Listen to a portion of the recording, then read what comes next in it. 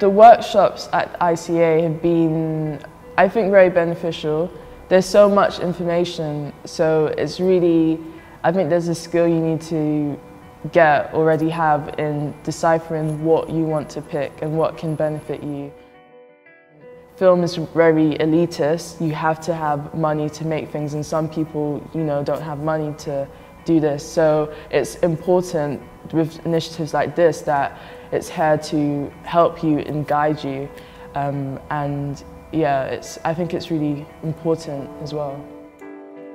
So I think if you're eager, you want to make a change, you think you have an idea that can change people's perspectives to stuff about life, about how you're living, then you should definitely apply to the initiative.